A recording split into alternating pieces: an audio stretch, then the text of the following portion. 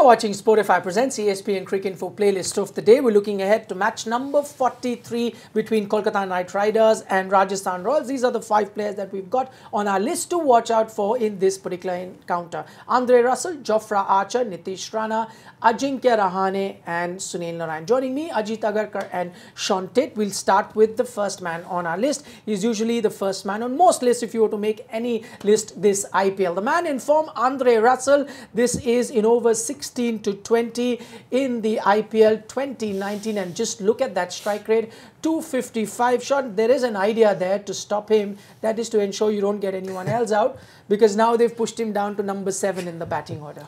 Yes, they have. He's expressed his feelings on that as well. He wants to bat 4 and all this stuff. But I mean, that'll be interesting again to see where he bats this game.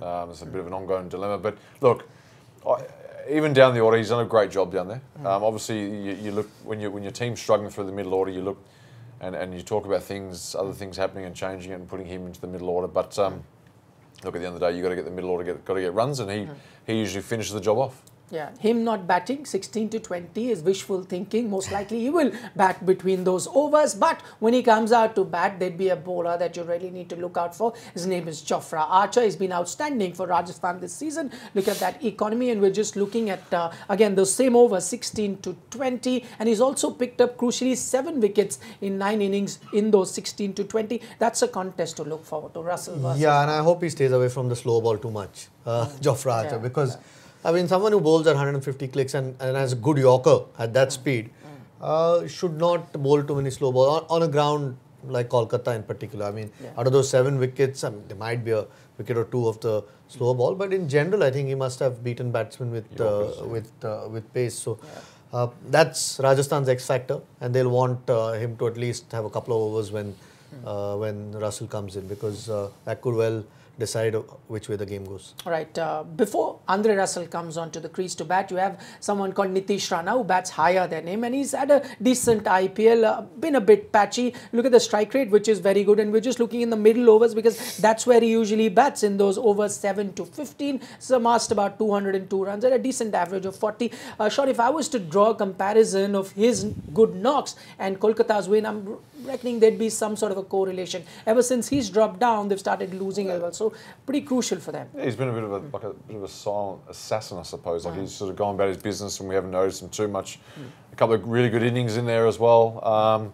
You get a guy like him firing, and then stealing when Russell comes in. It's a lethal combination. So out of those middle order guys, he's certainly been the best this IPL for the Knight Riders. Yeah. Okay, talking about the middle overs, we looked at Kolkata Knight Riders. Let's take a look at Rajasthan Royals and the middle overs. The one man crucial there, Ajinkya Rahane. This is how he's done, 7 to 15, and he's been dismissed thrice there, an average of 38. The strike rate also pretty good for Ajinkya Rahane, and this is just remember 2019. Now that he's opening free of the captaincy, I'm guessing these figures would have been even better had we just seen the last few games and not through the IPL. Yeah, I think that hundreds definitely helped with those numbers. Just looked a lot freer when he batted. Sometimes you just find your rhythm, get a few boundaries early and go on. He's far too good a player to have, to miss out too many times. The burdens, I don't know whether it was a burden. He might be able to tell us better. But certainly he might be able to devote a bit more time to himself to work on his game.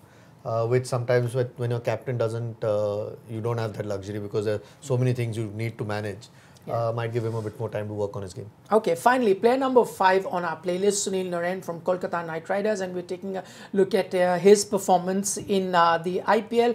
This is 43 matches, 52 wickets he's taken, but this, remember, is just at Eden Gardens, a ground that he's done rather well. However, this season, if I was to look at, the numbers won't be great. Maybe down to, as Ajit was saying, we were talking about earlier as well, the conditions have changed. They have changed. I mean, when he was at his best, bowling really well, the conditions were different. They suited him, and they suited some of their spin bowlers. So things have changed now. Just goes to show sometimes how much conditions in cricket can affect the game. But he's important for them. He's an important bowler. He's a senior player. His batting's important at the top of the order. So just for him to step up as well take a bit of heat off the rest of the attack, because that's what they've got him for. All right. At the moment, Sunil Narine is getting them those 25 runs of just 8 deliveries as a batsman, but that's not what he's there in the team for. He needs to pick wickets if Kolkata Knight Riders have to arrest that slide and get on to that winning bandwagon. Shaun, Tait, Ajit, Agarkar, thanks so much for joining us. You are watching Sportify presents ESPNcricinfo playlist of the day.